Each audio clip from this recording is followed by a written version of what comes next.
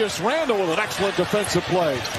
Barret fakes, drives on James, pass inside to Randle, layup is good. Right now listed day to day. And Ariza, former Knick draft pick, knocks that one down. Oh, nice spin move, and R.J. Barret off to a fabulous start. Approaching the midway point here in the second. Barret looking for some room, goes inside, layup is good, and the foul.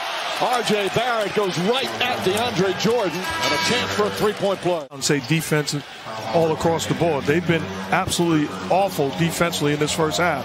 This time you allow R.J. Barret, again, to get back to that left hand, and that's where he's a nightmare to defend. We saw a lot of that last year, though, when he played his best basketball.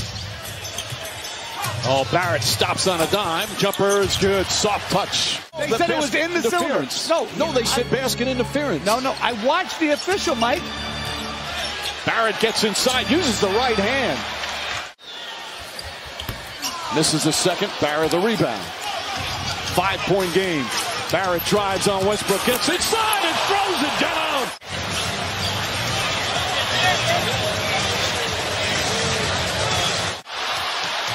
Fournier drives, back out to Barret. Barret, three-pointer, bang! R.J. Barret ties the game!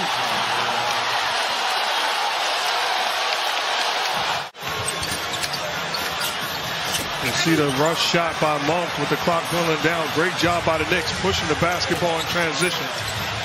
Throw from Fournier to R.J. Barret, who's been rolling all game long. Knocks down the long ball. It's good execution by the Knicks. Great awareness.